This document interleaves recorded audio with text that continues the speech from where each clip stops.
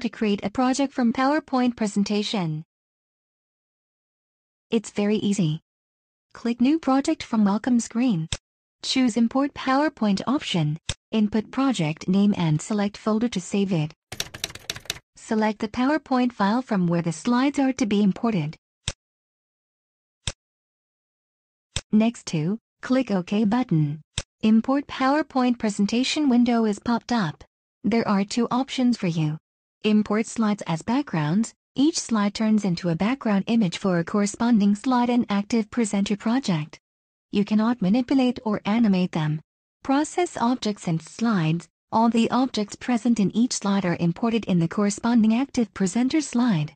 You can manipulate these objects and then annotate the slides in ActivePresenter. Select slides to import. If you do not select any slides, nothing will be imported into ActivePresenter. Once you are satisfied with the slide selection, click on the OK button. OK, this is the project. And now you can edit it.